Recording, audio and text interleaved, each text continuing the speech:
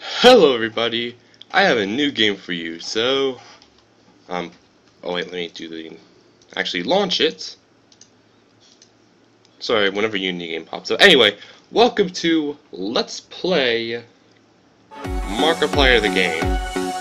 Now this is actually my second time recording this. The first time, I recorded my face cam and the game separately, but the face cam was recorded in MP4. And as you might know, Sony Vegas does not like MP4, so I had to do this all over again. So, I already know what to expect.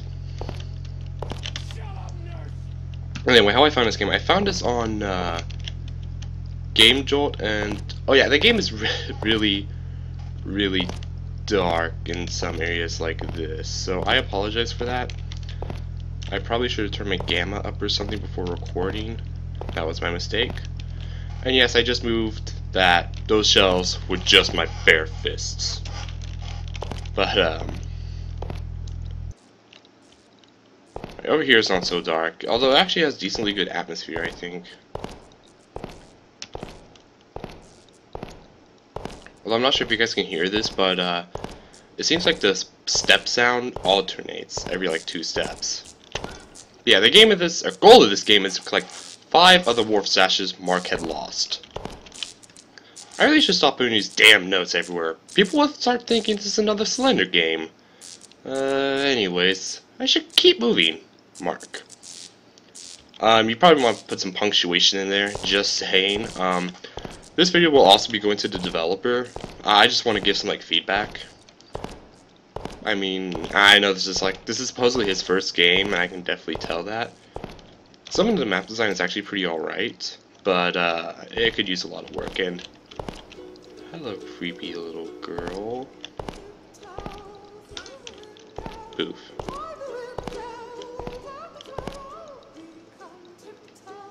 Aw, aren't you cute?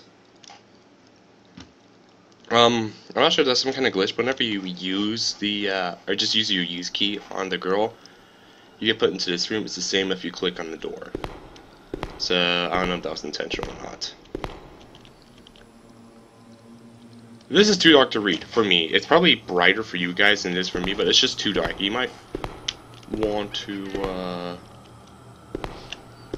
if I have to give the developer one tip, it's to work on your lighting. I mean, lighting is very hard to do, I understand, but it needs a lot of work. The only reason I know to go down here is because I played this before with a lot higher gamma.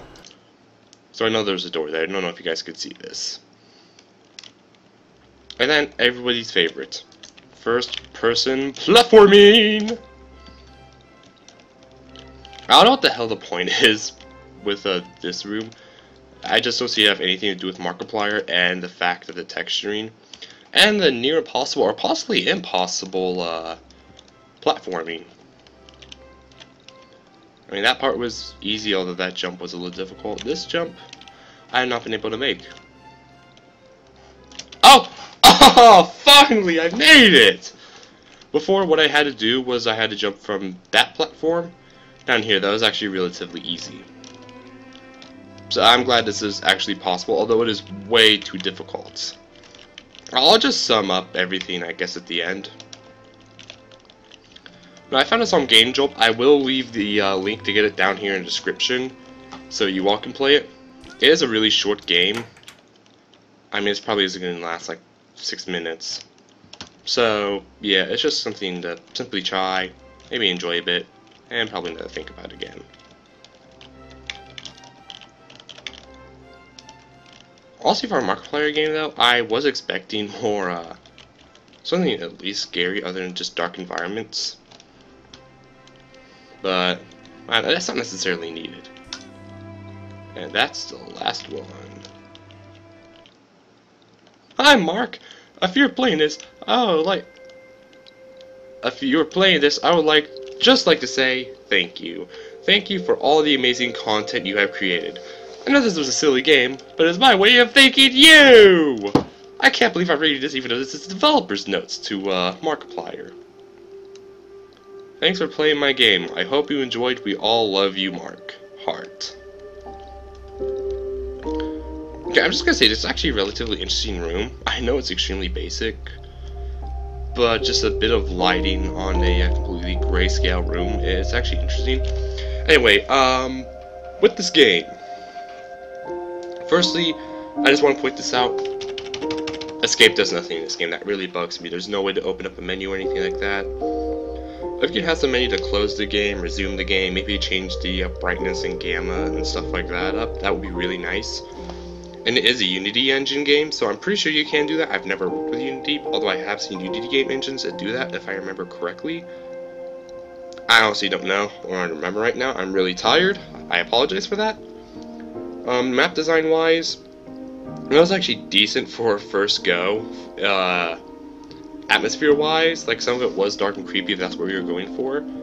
But the execution could have been much better. Like that little girl, I literally could have just turned around, watched her, and she would just teleport. That was...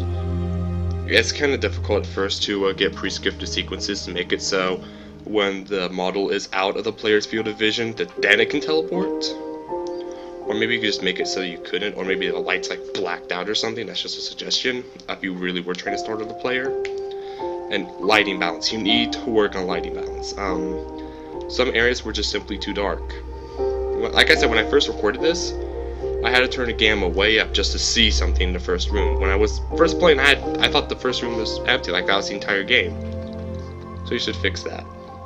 There was another thing. Oh yes, where did the platforming come from? I don't get the point of that. The platforming. No, I'm actually gonna close out of this game. This is kind of unneeded now. I guess I'll just leave it like this. The platforming, firstly, first-person platforming rarely works that well, especially with how difficult some of the jumps were. Like in the first section, you tell that jump I had to do a couple of times. That was more difficult than it should have been. The texturing was really lazy. I mean, I guess if you're going for... Shut up, phone! I guess if you're going for something more comedic, I guess it could work, but I just don't see the point. So my suggestion is fix that up a bit, maybe even just omit the entire platforming, make some more environments, maybe make it a bit more creepy, because this is a Markiplier game. Markiplier does focus on horror a fair bit. Anyway, that's enough suggestions for now. Thank you for watching. Go ahead, like, comment, subscribe, all that good stuff. And you know what? I'm just going to do this as an outro music just because. Once it pops up. It is a Markiplier game. So, thank you for watching, everybody. If you want to see more, subscribe, like, everything like that. If you want to play it, it'll be down in the description. So anyway, thank you for watching, and bye-bye!